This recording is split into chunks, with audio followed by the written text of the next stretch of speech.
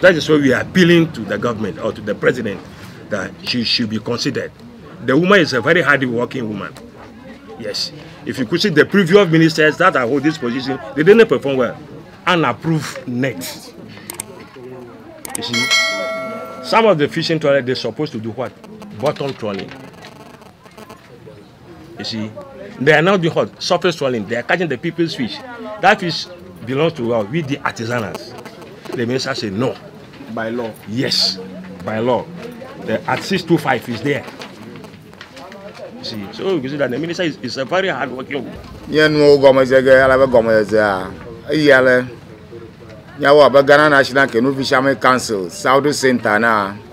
Yeah, dogo nukpa kamera Ghana web. Alaba nye tunu mavuwa batato na nye pe nye toto shila ukula roto kataba nye dogo rangi dia alaba ro la mami nye web. Amayoka dom e government sele oshie na. Alaba nuya ma klangade yevugba ma bale o la gbanlaje na. Ghana Artisanal Fisheries Stakeholders Fraternity has indeed been into a state of a total shock and disarray. Over the past 15 to 20 years, the industry has not had a hard-working and a result-driven minister like the incumbent Honorable Miss Mavis Aokumsen. She has implemented a lot of interventions and stringent adherence to a Fishery Act 625, which has stated yielding results. Means our consistent harvesting of a fish of a post-close season 2022 fishing expedition. Even though the President of a Republic has exclusively right to reshuffle his appointees, we are all of a firm conviction that this current minister is tuning around the near-collapsed fishery industry of Ghana for the better and must be allowed to complete the positive transformational agenda that she has started. Though there are challenges are many, she is tackling it head on, and we can all attest to the fact she is doing marvelously well and must be retained. We are also calling on our national president, the executive, to rise up and act swiftly to save the industry.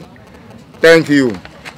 I 625 alamarashi ye adomo kata o ma mi motonu opon ya fo process na to gbo mo ye kata lo de tutu ha ga kami po fu to la ma ta ye kukuram na president a bana shi totora va ha ye fa ministry ya bo gbogbo no yin ye to ga head minister of fisheries and aquaculture development nami na adoyo wo mu wola wo wu adonwuna mi ye mi Volta chapter na Ghana National Canoe Fishermen Council mi kukuram president a ga kukuram ne aka he gbo ayeto amato la mauma bo lan kura mi afa seta minister unchi oga kwe adara afuma wo donami wo yin gogba na asito trova o komana fa dara afuma alenu ogbata agagbagbon gana na ma nyongu ya fa don wala mi pon jajalama ta mi kwe dama ba na gberiri yaro mi afufu ogbo ahoga dama ne mi sana ga odo plimi wo iji Ghana do kola yin gogba apana mi.